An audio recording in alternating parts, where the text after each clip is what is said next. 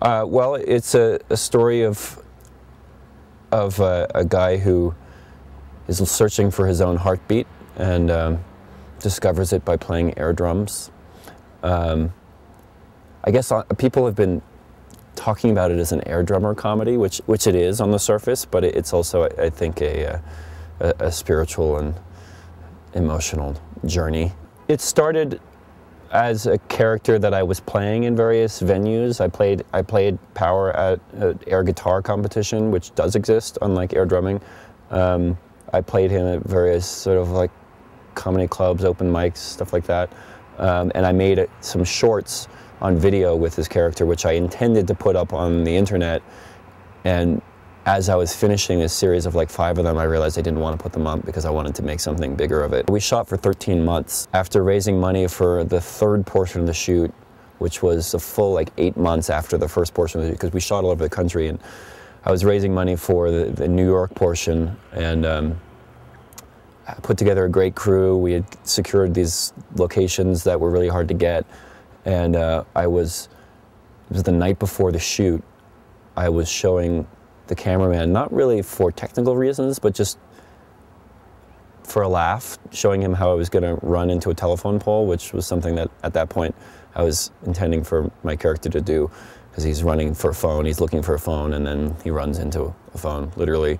Or he doesn't actually now in the final movie, but I said, he's going to run like this. And we were on the piers of the New Jersey, Bayonne, New Jersey piers.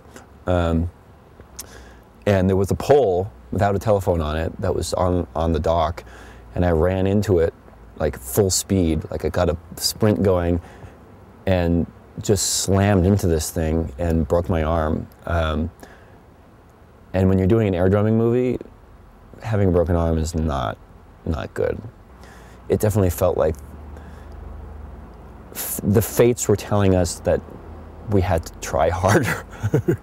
One of the last days of shooting, we were in a power plant in the mountains of Utah, and there was a storm, and the power plant lost power, which apparently doesn't happen more than once or twice a century.